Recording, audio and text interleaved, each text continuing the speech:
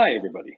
Welcome to our webinar today, Making Apache Spark Better with Delta Lake. Before we get started with today's presentation, we wanted to go over a few housekeeping items to ensure that you have the best possible experience. Please note that your audio connections will be muted for the webinar for everyone's viewing comfort. If you have any concerns or questions, please pose those questions in the question panel or chat.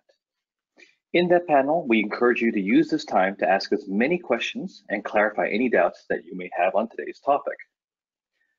Our key presenter today, Michael Armbrust, is the original creator of Spark SQL and structured streaming, and one of the primary creators of Delta Lake. He's principal engineer at Databricks, and so without any further delay, take it away, Michael. Thank you, Denny. I'm super excited to be here today to talk about how you can make Apache Spark better by using Delta Lake. However, before I jump into that, I want to start by talking about this concept of a data lake and why so many people are excited with it, and also why there's a lot of challenges when they try to set these things up as well. So first of all, what is a data lake and what does it mean to me? So the promise of a data lake is basically this. Organizations have a lot of data. It might be kind of carefully curated customer data in your OLTP system. It might be raw click streams coming from your web server, or it might be kind of unstructured data coming from a bunch of sensors. And the promise of a data lake is you can take all of that and just dump it in the data lake. And this is actually really powerful when you compare it to a traditional database, because in a traditional database, you have to start by coming up with a schema and doing a lot of cleaning. This is often called kind of schema on write. And what a data lake allows you to do is it allows you to kind of forego that process and just start by collecting everything. Because sometimes you don't know why data is valuable until much later. And if you haven't stored it, then you've already lost it. And so with a data lake, it's just a bunch of files out in a file system. It could be S3 or HDFS or Azure Blob Storage. And you can just dump everything there and then come back and look at it later. And the idea is when you're done, and once you've collected it all, then you can actually get insights from it. You can do data science and machine learning. You can build powerful tools for your business like recommendation engines or fraud detection algorithms. You can even do crazy things like cure cancer using genomics and DNA sequencing. However, I've seen this story many, many times, and typically what happens is, unfortunately, the data at the beginning is garbage. And so the data that you store in your data lake is garbage. And as a result, you get garbage out from these kind of more advanced processes that you try to do at the end. And why does that happen? Why is it so difficult to get quality and reliability out of these data lakes? And what does this kind of typical project look like? So I want to walk you through a story that I've seen kind of happen over and over again at many organizations when they sit down and try to extract insights from their data. And it typically goes something like this. And this is kind of what is considered cutting edge today, but before Delta Lake. So a pretty common pattern is you've got a stream of events. They're coming into some system like Apache Kafka, and your mission is to do two things. You need to do streaming analytics so you can know what's going on in real time in your business. And you also want to do AI and reporting, where you can kind of look at a longer period of time and do a longitudinal analysis and actually look at kind of the history and trends and make predictions about the future. So how are we going to do this? So, kind of step one, I sit down at my computer and I know that, Spark has really good APIs for reading from Apache Kafka. You can use data frames, data sets, and SQL and Spark SQL to kind of process and do aggregations and time windows and all kinds of things and come up with your streaming analytics. And so kind of we start with that, and off the bat, it's working pretty well. But this brings us to challenge number one, which is historical queries. Kafka is great for kind of getting real-time analysis, but it can only store, a day or a week worth of data. You don't want to be storing years and years worth of data in Kafka. And so we got to solve this problem as well. Real time is really good for what's happening at this moment, but it's not so good at looking for trends historically. So I've been reading a lot of blog posts, and a pretty common pattern that happens here is there's this thing called the Lambda architecture, which, as far as I can tell, is basically you just do everything twice. You have one real-time thing that is kind of doing an approximation and giving you kind of exactly what's happening at this very moment. And you have another pipeline that's maybe a little more curated. It runs a little bit more slowly, but it's archiving all of that data into your data lake. And so that's step number one. So if we want to solve this historical query problem, we're going to also set up the Lambda architecture on top of just, kind of vanilla Apache Spark. And once I've got all that data in the data lake, the idea is now I can run Spark SQL queries over that as well. and then I can do AI and reporting. That's, that was a bit of extra work, some extra coordination, but fortunately Spark has unified APIs for batch and streaming, and so it's possible to do it and you get it set up. But that brings us to challenge number 2. Like I said before, data in the real world is often messy. Some team upstream from you changes the schema without telling you, and now you have problems. And so kind of a pattern that I see here is you need to add validations. So you need to actually write extra Spark SQL programs that are just checking to make sure that your assumptions about the data are correct. And if they're wrong, it sends off an email so that you can correct it. Now, of course, because we've done the Lambda architecture, we have to do validations in 2 different places. But that's, again, that's something that we can do. We can use Spark to do it. And so now we set up validations to handle the messy data. That unfortunately brings us to challenge number 3, which is mistakes and failures. Those validations are great, but sometimes you forget to put one in place, or there's a bug in your code, or even harder is, your code just crashes in the middle because you're running on EC2 and your spot instances died or whatever. And now you have to worry about, how do I clean that up? The real problem with using these kind of distributed systems and kind of distributed file systems is if a job crashes in the middle, it leaves garbage results out there that need to be cleaned up. And so you're kind of forced to do all of the reasoning about correctness yourself. The system isn't giving you a lot of help here.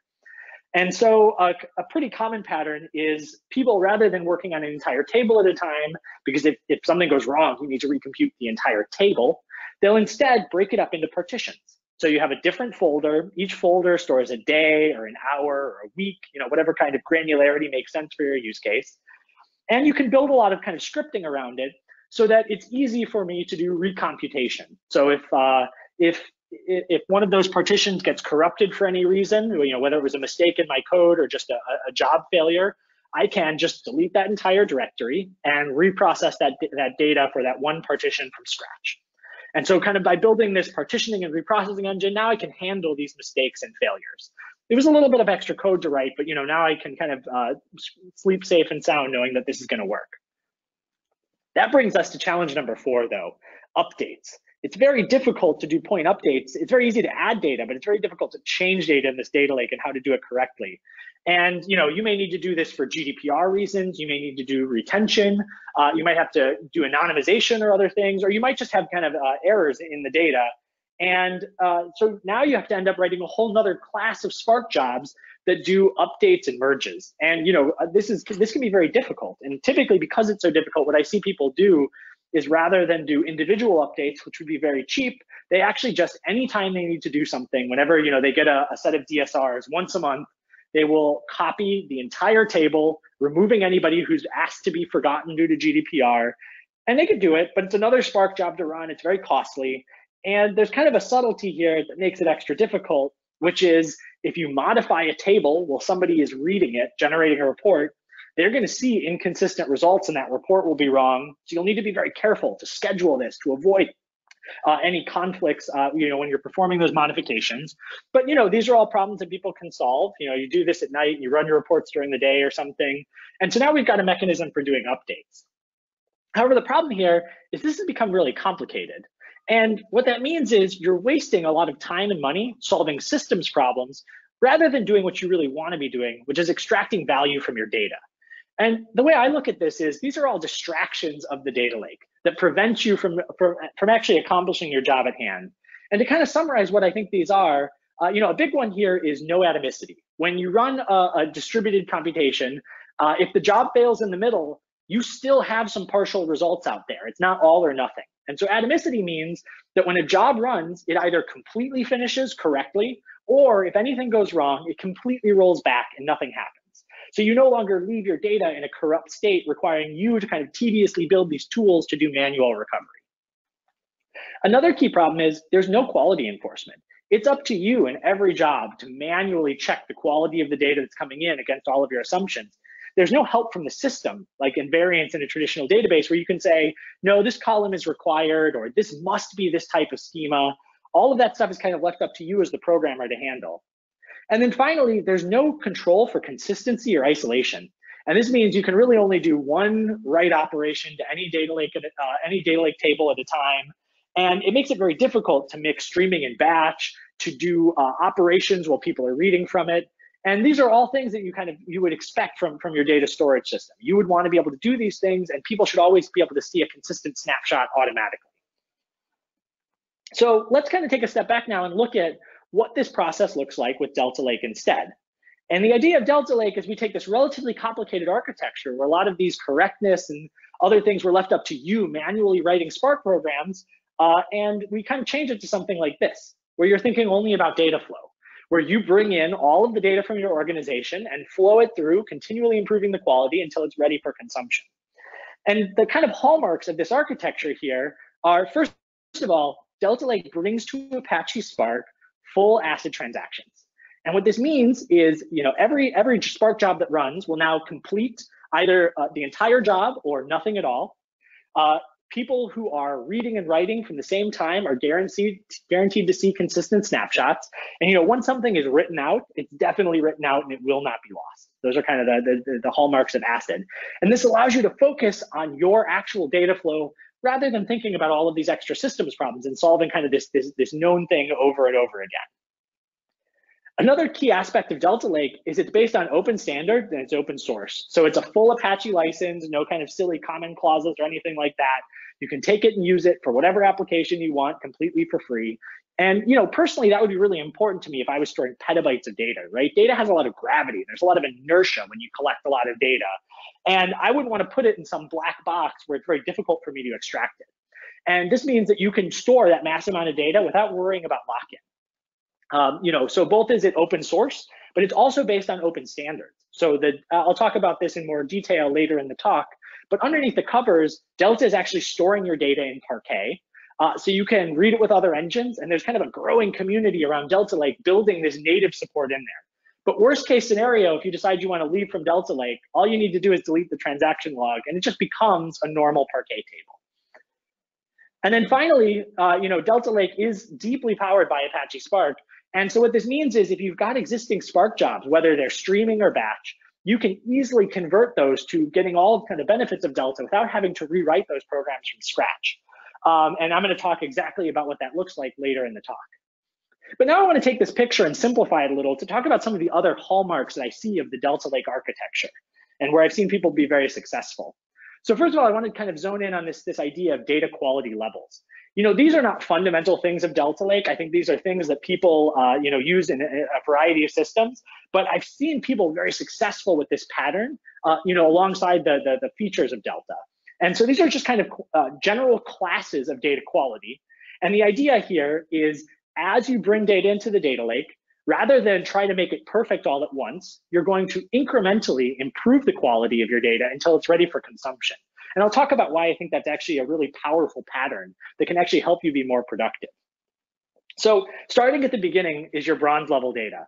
This is a dumping ground for raw data. You'll notice it's still on fire. And I actually think that's a good thing because the kind of core idea here is if you capture everything without doing a lot of munging or parsing on it, there's no way that you can have bugs in your parsing and munging code. You're keeping everything from the beginning, and you can often actually keep a year's worth of retention here. And I'll talk in a little bit about why I think that's actually really important. But this means you can collect everything. You don't have to spend a bunch of time ahead of time deciding what data is going to be valuable and what data is not. You can kind of figure that out as you go, as you do your analyses. Moving on from bronze, we move on to kind of silver level data. This is data that is not yet ready for consumption. It's not a report that you're going to give to your CEO, but I've already done some cleanup. I've filtered out one particular event type. I've parsed some JSON and given it a better schema. Maybe I've joined and augmented different data sets that I've kind of got all the information I want in one place.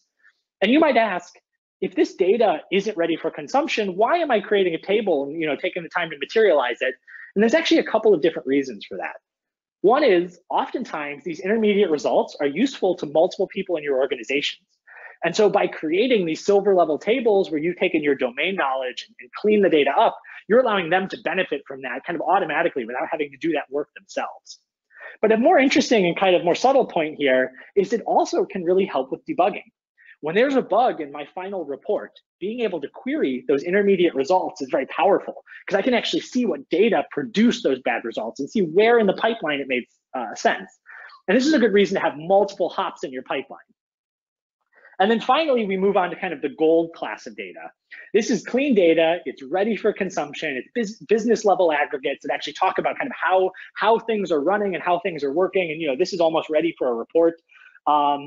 And here you start using a variety of different engines. So like I said, Delta Lake already works very well with Spark, and there's also a lot of interest in adding support for Presto and others. And so you can do your kind of streaming analytics and AI and reporting on it as well. So now I want to talk about how people actually move data through the Delta Lake, through these different quality classes. And one of the patterns that I see over and over again is streaming is actually a really powerful concept here. And before I go too deep into streaming, I want to correct some misconceptions that I often hear. So one thing that people usually think when they hear streaming, they think it's got to be super fast, it's got to be really complicated because you want it to be really fast. And Spark actually does support that mode if that's an application that you have. There's continuous processing where you continually pull the server for new data, kind of holding on to that core. It supports millisecond latencies. But that's actually not the only application where streaming can make sense. Streaming to me is really about incremental computation. It's about a query that I want to run continuously as new data arrives. So rather than thinking about this as a bunch of discrete jobs and putting all of the management of those discrete jobs kind of on me or some workflow engine, streaming takes that away. You write a query once, you say, I want to read from the bronze table, I'm going to do these operations, I want to write to the silver table, and you just run it continuously. And you don't have to think about the kind of complicated bits of what data is new, what data has already been processed, how do I process that data and commit it downstream transactionally, how do I checkpoint my state so that if the job crashes and restarts, I don't lose my place in the stream. Structured streaming takes care of all of these concerns for you. And so, rather than being more complicated, I think it can actually simplify your data architecture. And streaming in Apache Spark actually has this really nice kind of cost latency trade-off that you can tune.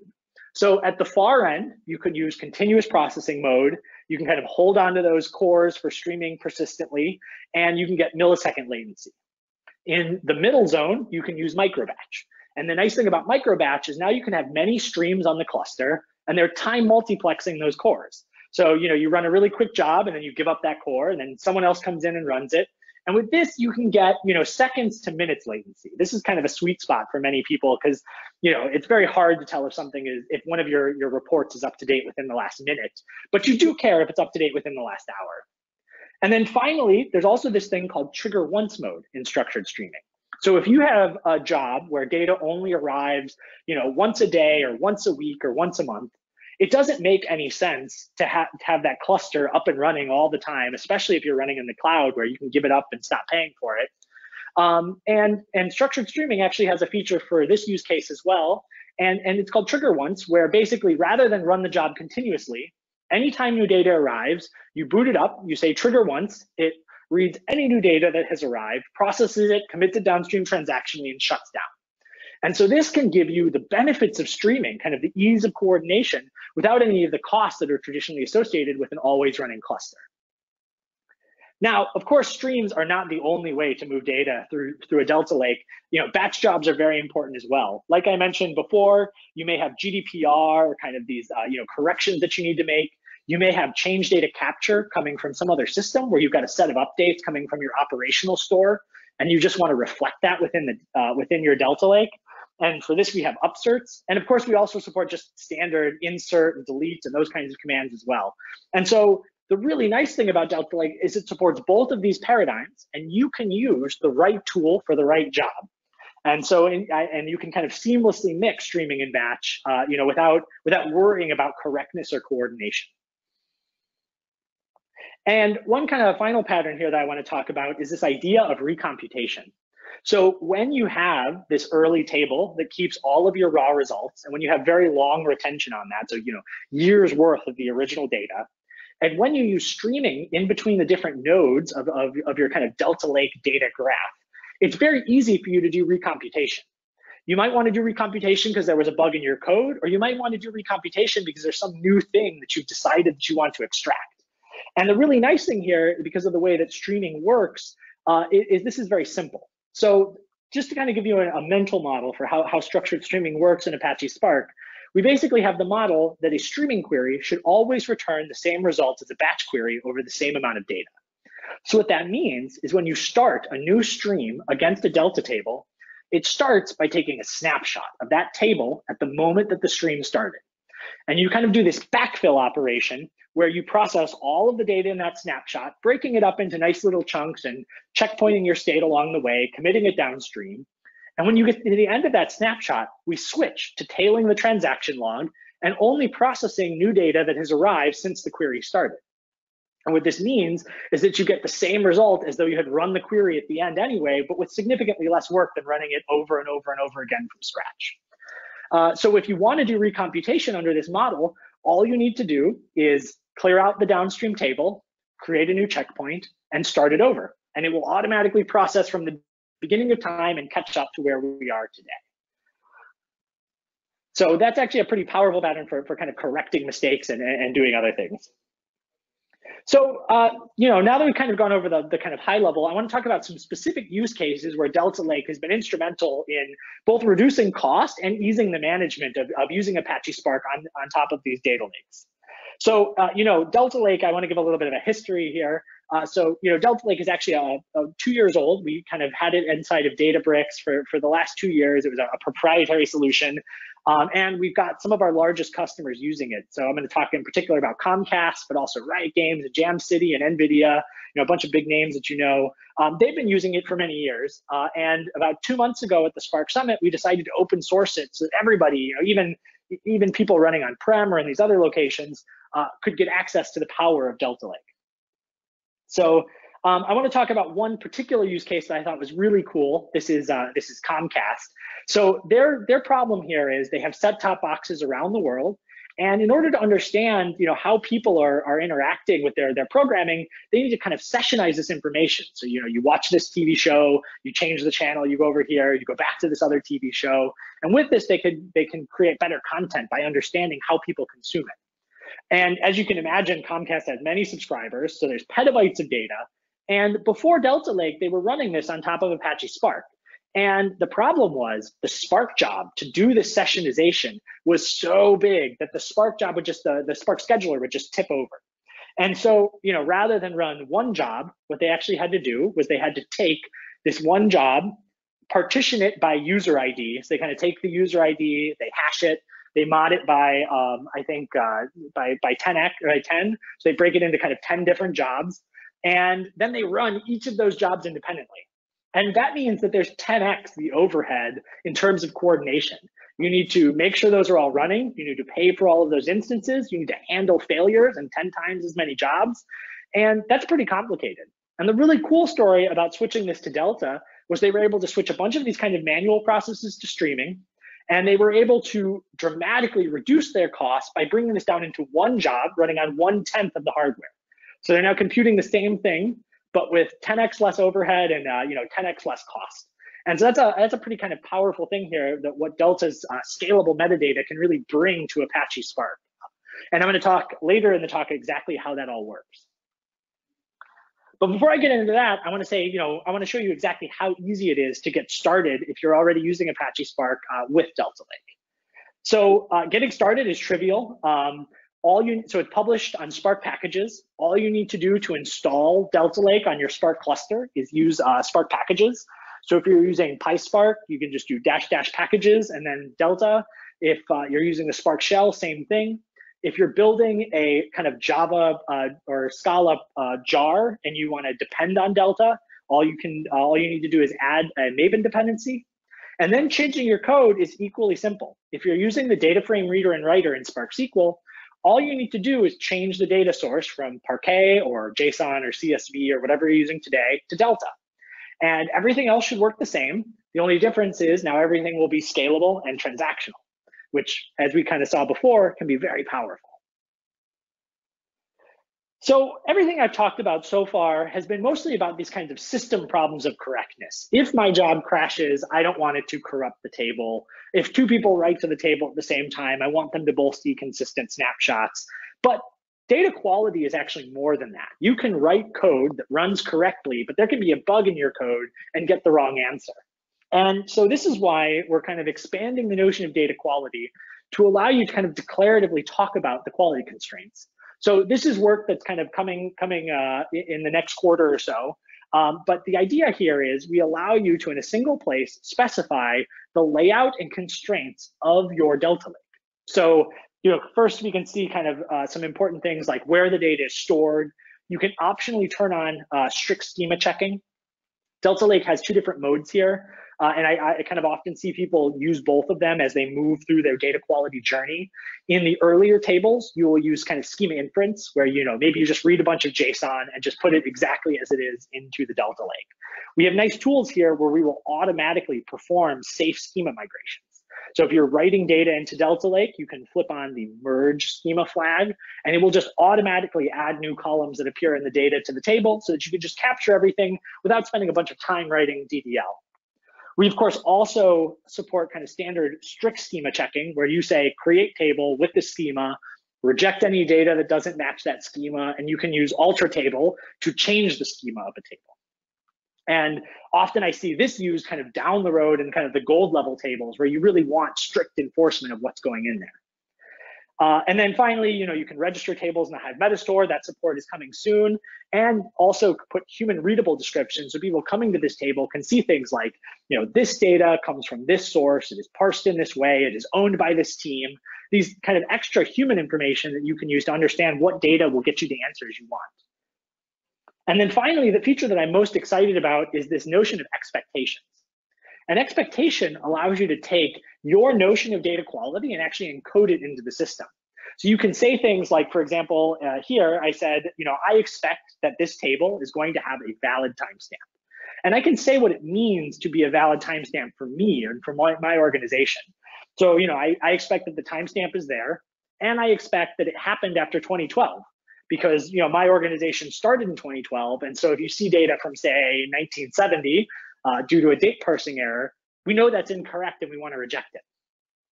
So this is very similar, to those of you who are familiar with a traditional database. This sounds a lot like an invariant, where you can say not null or other things on a table. But there's kind of a subtle difference here. I think so the idea of invariants are you can say things about tables, and if one of those invariants is violated, the transaction will be aborted and will automatically fail. And I think the problem with big data, why invariants alone are not enough, is if you stop processing every single time you see something unexpected, especially in those earlier bronze tables, you're never going to process anything.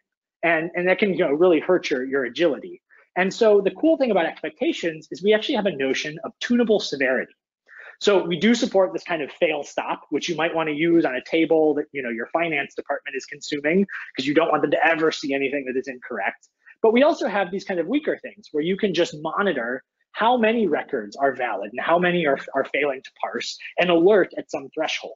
Or even more powerful, we have this notion of data quarantining, where you can say any record that doesn't meet my expectations, don't fail the pipeline, but also don't let it go through. Just quarantine it over here in another table so I can come and look at it later and decide, what I need to do to kind of remediate that situation.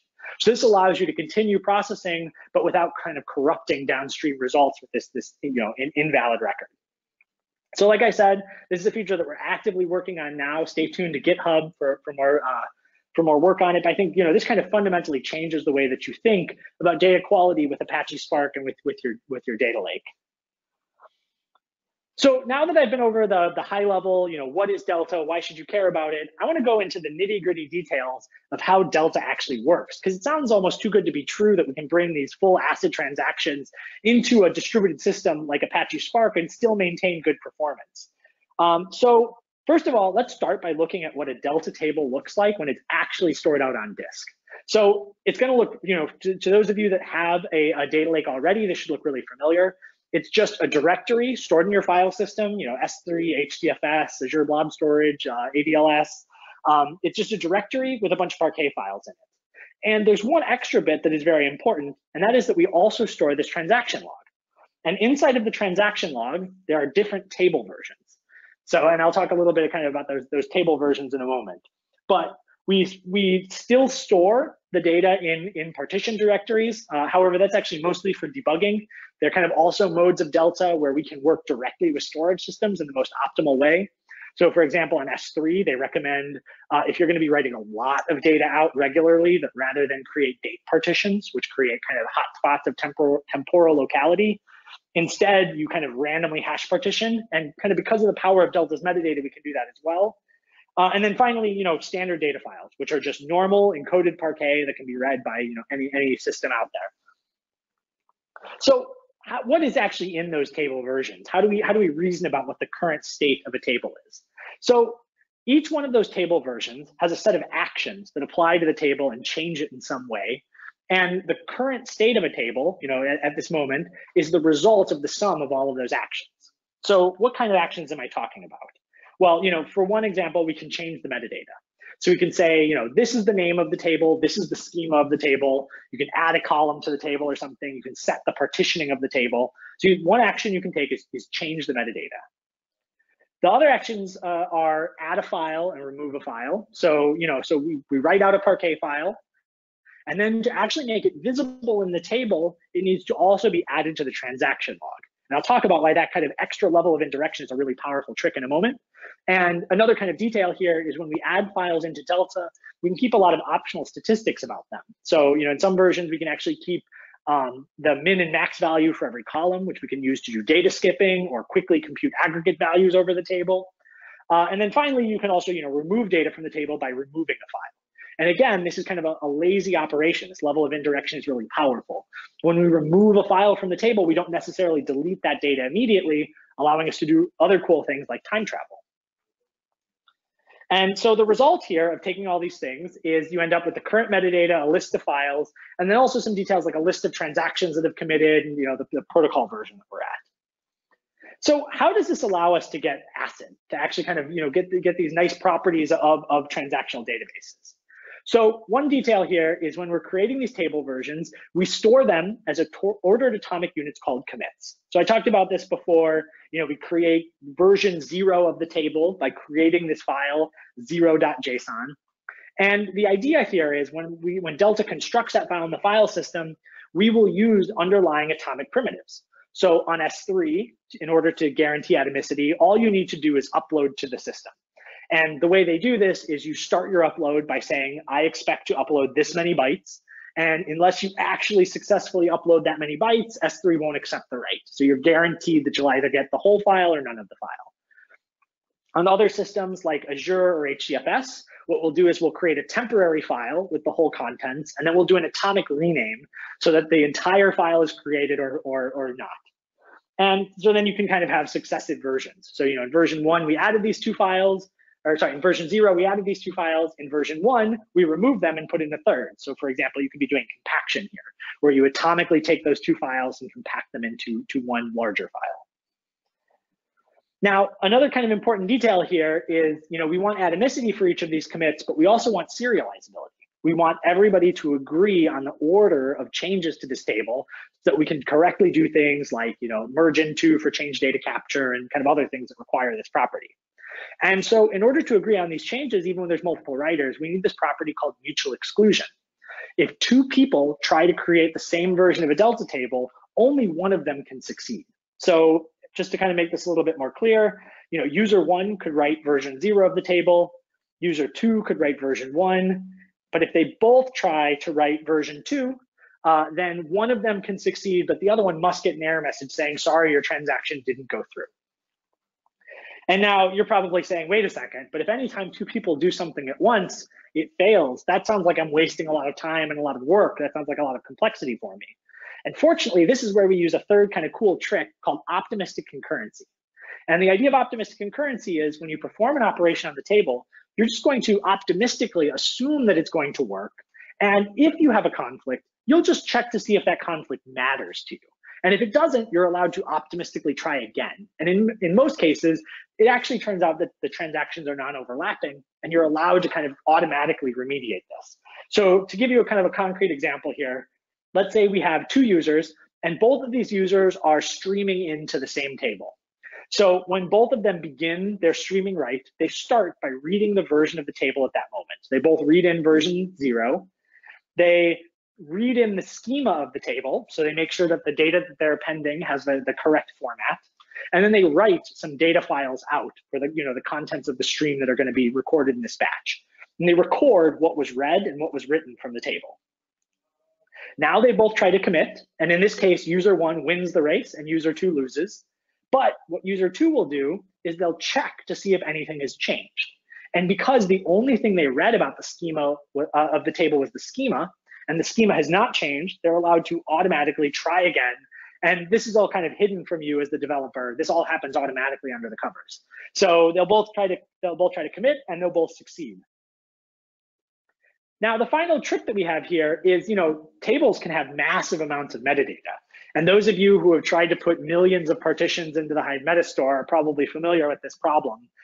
It can actually, once you get to those data sizes, the metadata themselves can actually be the thing that brings the system down. And so we have a trick for this, which is actually, we've already got a distributed processing system capable of handling massive amounts of data. We'll just use Spark. So we take the transaction log with its set of actions, we read it in with Spark. We can actually encode it as a checkpoint in Parquet. A checkpoint is basically the entire state of a table at some version. So when you're reading the transaction log, rather than have to read the entire transaction log, you can just start with a checkpoint and then any subsequent changes that happened after that. And then this itself can be processed with Spark. So when you come to a massive table that has millions of files and you ask the question like, how many records were added yesterday? What we'll do is we'll run two different Spark jobs. The first one queries the metadata and says which files are relevant to yesterday. And it'll get back that list of files. And then you'll run another Spark job that actually processes them and does the count. And by doing this in two phases, we can drastically reduce the amount of data that needs to be processed. We'll only look at the files that are relevant to the query, and we'll use Spark to do that filtering. So, before we end and go to questions, I want to talk a little bit about the roadmap. Like I said before, while this project has been out there for a couple of years now, it's just recently been open source. So we have a pretty exciting roadmap for the rest of the year. Basically our goal is for the open source Delta Lake project to be fully API compatible with what's available inside of Databricks. And so our roadmap for the rest of the quarter is basically open sourcing a lot of the cool features that we have. We actually, a couple weeks ago, released version 0.20 that added support for reading from S3 and also reading from Azure Blob Store and Azure Data Lake. And then this month, we are planning to do a 0.30 release that is going to add Scala APIs for update, delete, merge, and vacuum. And Python APIs will be following shortly. And then for the rest of this quarter, we have a couple things kind of on our plan.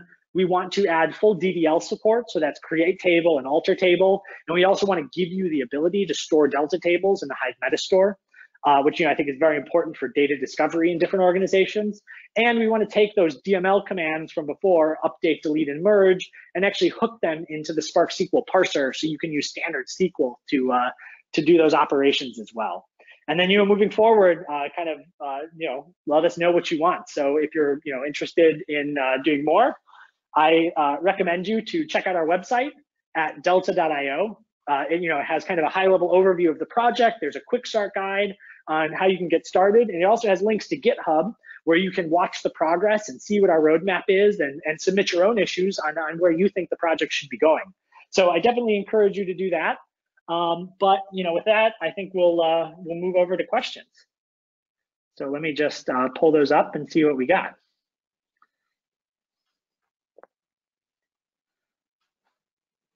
Okay, so the first question is, will the material and recording be available afterwards? And for that, I'm hoping Denny can actually let us know. Denny, are you here?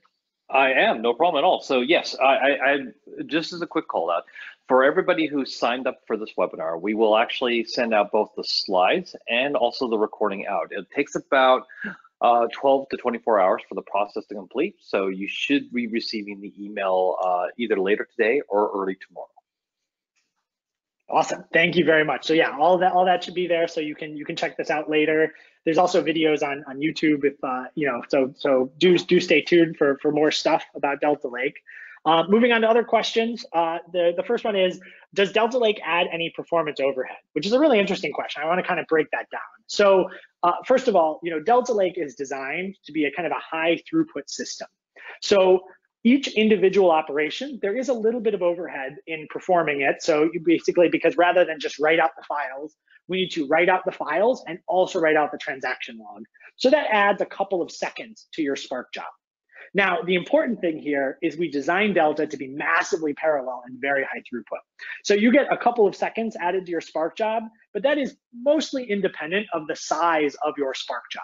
So what Delta Lake is really, really good at is ingesting trillions of records of data or petabytes of data or gigabytes of data. What Delta is not good at is inserting individual records. If you run one Spark job one record per Spark job, there will be a lot of overhead. So the trick here is you want to use Delta in the places where Spark makes the most sense, which are relatively large jobs spread out across lots of machines. And in those cases, the overhead is negligible. The next question is, since it has ACID properties, will my system be highly available as well? And that's actually a really good question I want to unpack a little bit. So Delta, again, it's designed specifically to take advantage of the cloud and to do the take advantage of these nice properties. So to me, there's a couple of nice properties of the cloud. One is the cloud is kind of very scalable. You can put tons of data into S3 and it kind of just handles it arbitrarily.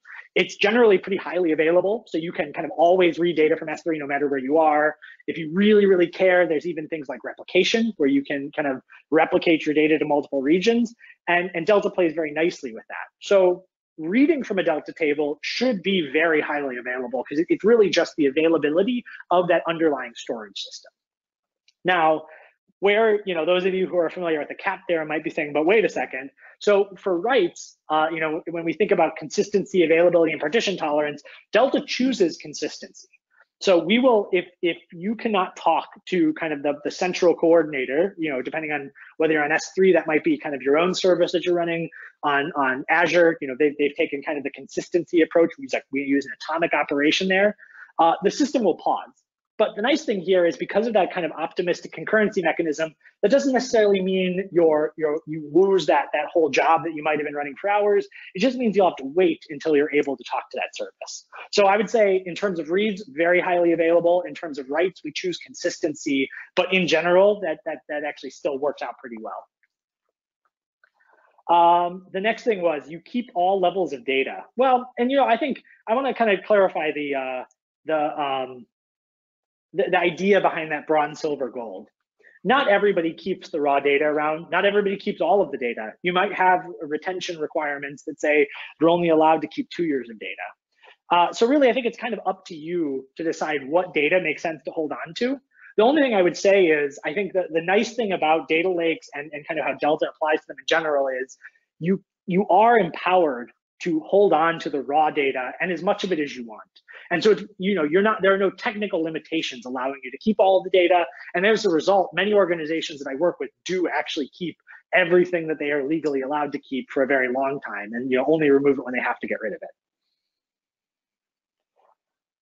The next question is, what do you write that logic in? Are we able to write logic in Scala? So Delta Lake plugs into all of the existing APIs of Apache Spark. And that means you can kind of use any of those. So if you're a Scala programmer, you can use Scala. If you are a Java programmer, that works as well. We also have bindings in Python. And if you're kind of an analyst and you don't want to program at all, we also support pure SQL. So really kind of our idea here is the underlying engine is written in Scala and Delta is also written in Scala, but your logic can be written in whatever language you're comfortable with. This is another case where I think you need the right tool for the right job. So personally, I do a lot of my stuff in Scala, but when I need to make graphs, I switch over to Python and use Matplotlib. But still, Delta gives me the ability to kind of filter through massive amounts of data, shrink it down to something that will fit into pandas, and then I do some graphing with it. So the next question is Presto part of Delta Lake, or is it all only Spark? And that's a great question. That's actually something that's evolving pretty quickly right now. So there's a couple of different answers to this. So I'll tell you both where we're at and where we're going. So right now, there's a feature inside of Databricks that we're working on open sourcing, which allows you to have writers for Delta write out these things called manifest files that allow you to query a Delta table in a consistent way from Presto or Athena or kind of any of these other Presto-based systems. However, we're working deeply with Starburst, one of the companies behind Presto, to build a native connector for Presto. We've also got active interest from the Hive community and the Scalding community. So there's a bunch of interest in building connectors. So today, the core of Delta is built in Spark, But I think the really powerful thing about open source and open standards is that, that means anybody can integrate with it. And, kind of us at the project, we're committed to growing that ecosystem and working with anybody. So if you're a committer on one of those projects, please join our mailing list, join our Slack channel, check it out, and let us know how we can help you build these additional connectors. Next question, can we experiment with Delta Lake in the community edition of Databricks? Yes, you can. Delta Lake is available in community edition. Check it out. Everything should be there. Let us know what you think. The next question is, can Delta tables be queried with Hive? Yeah, so basically same answer to Presto. There's active interest in the community to building this support. It's not available today, but that's definitely something that we'd like to build. Next question, how does Delta Lake handle slowly changing dimensions going from raw to gold?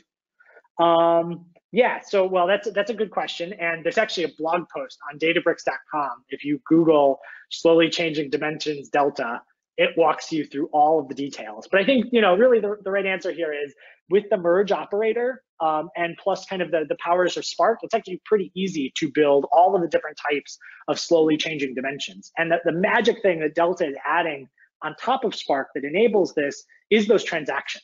Modifying a table in place would be incredibly dangerous without transactions, and Delta makes that possible, and therefore kind of enables this type of use case. Next one was, we usually deal with Azure. We'd like to know whether Delta Lake has any different behavior when it's running on Azure Event Hub instead of Kafka. And yeah, I'm going to answer this question a little bit more generally. So I think, I talked about one of the powerful things about Delta being its integration with Spark. And one of the big reasons there is I kind of view Spark as the skinny waist of the big data ecosystem. There are Spark connectors for almost every big data system in the world. And so if Spark can read from it, it works with Delta Lake. And so Event Hub in particular has both a native connector that plugs in through Spark data sources and also has a Kafka API that works with Spark's Kafka. So you can very easily read from Event Hub and kind of do all the stuff I talked about today, using Event Hub instead of Kafka. And really that applies to any system that Spark can read from. And just in general, to kind of answer Azure a little bit more, Delta fully supported on Azure. Including ADLS, we just recently kind of improved our support for ADLS Gen 2. So, it's available both for you to download, and it's also part of Azure Databricks kind of out of the box. And yeah, so the next question is, what exactly is the Scala API for the DML commands like update? And the answer was, does it look like the kind of Spark SQL, where you do Spark SQL and you pass in a string that does that update? And the answer is, we're actually going to support both. So if you actually go to the GitHub repository, I believe this code has already been merged, so you can see the Scala API. If not, there's a design doc up that talks about the details there on the ticket for adding an update. But the idea here is there will both be a Scala function that's called update that you can kind of use programmatically without having to do string interpolation, and there's also an kind of a SQL way to do it. So you'll be able to kind of create a SQL string and pass that in. So again, this is like, you use the language that you are most comfortable with that is already part of your toolkit, and Delta should work with that kind of automatically. Next question was, does Delta Lake work with HDFS? Yes, it fully works with HDFS. HDFS has all of the primitives that we need, so you don't need any kind of extra details. And what I'm talking about there is HDFS has support for an atomic rename that fails if the destination already exists. So as long as you're running a new enough version of HDFS, which is it's not even that new, that should work automatically. And if you check out the getting started guide in the Delta docs at delta.io, it has all of the different storage systems that we support and details for what you need to do to set that up. Next question, are update delete at single row or record level? And there's kind of two answers to this. So yes, Delta does allow you to do kind of fine-grained individual row updates. So you don't necessarily have to do your updates or your deletes at the partition level.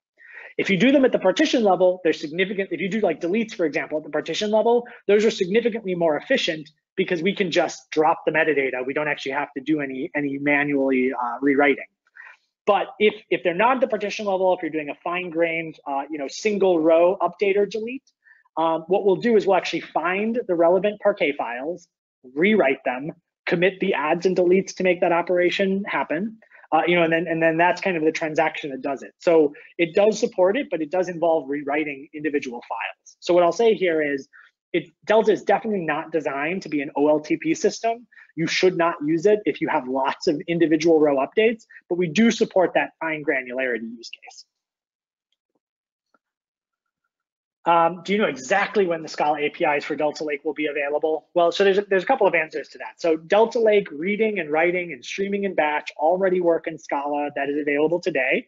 If you're talking specifically about update, delete, and merge, I believe most of that code has already been put into the repository. So if you download it and build it yourself, it's there. We are hoping to make the release in July. So hopefully this month, there'll be the next release that contains, those extra Scala APIs. Let's see. Yeah, so the next question was about data quality. Can we have any other field for validation purpose apart from timestamp? Yes. So the expectations that we talked about before are just general SQL expressions. So any expectation that you can encode in SQL is allowed. So it could be, in that example, it was a very kind of simple comparison operation with some specific date, but it can be anything you want. It could even be a, UDF that is checking the quality of the data. So really the important thing here is that we just allow you to put those in as properties of your data flow, rather than as manual validations that you need to remember to do on your own. So that kind of enforces that globally across anybody that is using the system. Does Delta Lake support merging from a data frame instead of a temporary table? Yeah, so once the Scala and Python APIs are available, then you can pass in a data frame. Today, inside of Databricks, the only thing that is available is kind of SQL DML, and in that case, you do need to register it as a temporary table. But like I said, stay tuned for the end of the month. We'll have a release as our Scala APIs, and then you'll be able to pass in a data frame yourself. And I've seen this question a couple times, so I'll just answer it one more time. We support both ADLS, Gen 1 and Gen 2, although Gen 2 is going to be faster because we have some extra optimizations there. The next one is, in the checkpointing example, is the Spark job computing the Delta Lake checkpoint internal or required to be handwritten? That's a great question. So, when you're using streaming to read from or write to a Delta table, or both, if you're just using it in between two different Delta tables, the checkpointing is handled by structured streaming. So you don't need to do any extra work to construct that checkpoint. That's kind of built into the engine. The way structured streaming works in Spark is every source and every sink, there's a contract that allows us to kind of do that checkpointing automatically. So the source needs to be able to say, I'm processing the data from here to here, and those notions of kind of where they are in the stream, we call them offsets, those need to be serializable, and we just store those in the checkpoint. We basically use the checkpoint as a write-ahead log. So we say batch number 10 is going to be this data, then we attempt to process batch number 10, then we write it to the sink. And the guarantee here is the sink must be idempotent. So it must only accept batch number 10 once. And if we try to write it twice due to a failure, it must reject that and kind of just skip over it. And by putting all of these kind of constraints together, you actually get exactly once processing with automatic checkpointing without you needing to do any extra work. Great question here. Why not use polyglot persistence and use an RDBMS for storing ACID transactions? That is a great question. And we actually tried this. In fact, one of the early versions of Delta used MySQL.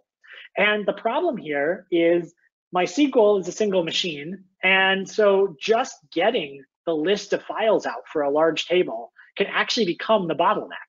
Whereas when you store this metadata in a form that Spark itself can natively process, you can leverage Spark to do that processing. So, there's nothing stopping you from implementing the Delta kind of transaction protocol on top of a storage system. In fact, there's a pretty long conversation on the GitHub repository right now that's kind of going back and forth about what it would take to build a Foundation DB version of Delta. And that's certainly possible. But in our initial scalability testing, we found that Spark was the fastest way to do this, at least out of the systems we tested. And that's why we decided to do it that way. Another question, does that mean we don't need data frames and can do all transformations on Delta Lake instead? And I would say no. I think You can only use update, delete, and merge without using any kind of actual data frame code. You can use pure SQL, but really, I think this is kind of right tool for the right job. Delta Lake does integrate deeply with Spark data frames, and personally, I find that to be a very powerful tool for doing transformations. It's kind of like SQL++ because you have all these relational concepts, but embedded in a full programming language, and that actually I think can be a very productive way to write your data pipelines. How does Delta Lake manage newer versions of Spark? Yeah, so Delta Lake requires Spark 2.4.3, which is a pretty recent release, and that's because there were actually bugs in earlier versions of Spark that prevented data sources from correctly plugging into it. But in general, we're working on Spark compatibility. That's actually one of our kind of core projects for this quarter, is making sure that everything in Delta plugs into nice public stable APIs of Spark so we can work with multiple versions in the future. One more question. Does Delta Lake support ORC? Yeah, that's actually a really good question that I get quite a bit. There's a discussion on GitHub about adding this support. So I encourage you to go check that out and vote on that issue if this is something that is important to you. And there's kind of two answers to this. One is the Delta Lake transaction protocol, the thing that actually goes in the transaction log, actually does support specifying the format of the data that is stored. So it actually can be used for any different file formats, text, JSON, CSV. So that is built into the protocol already. Today, we do not expose that as a choice. When you're creating a Delta table, we only do Parquet. And the reason for that is pretty simple. I just think less tuning knobs is generally better. But for something like ORC, if there's a good reason why your organization can't switch, I think that support would be really, really easy to add. And that's something that we're discussing in the community. So please go over to GitHub, find that issue, and fill it in. And then I'm going to take one final question since we're getting close to time. And the question here is, what is the difference between the Delta Lake that's included with Databricks versus the open source version? And that's a question I get a lot. And I think the way to think about this is I'd like to kind of talk about what my philosophy is behind open source. And that is that I think APIs in general need to be open. So any program you can run correctly inside of Databricks should also work in open source. Now, that's not entirely true today because Delta Lake is the open source version of Delta Lake is only 2 months old. And so what we're doing is we are working hard to open source all of the different APIs that exist. So update, delete, merge, history, all those kinds of things that you can do inside of Databricks will also be available in the open source version. Managed Delta Lake is the version that we provide. It's going to be easier to set up. It's going to integrate with all of the other pieces of Databricks. So, we do caching. We have a kind of significantly faster version of Spark, and so that runs much faster. But in terms of capabilities, our goal is for there to be kind of complete feature parity here, because we're kind of committed to making this open source project successful. And I think open APIs is the correct way to do that. So with that, I think we'll end it. Thank you very much for joining me today. And please check out the website, join the mailing list, check us out on Slack, and thank you very much.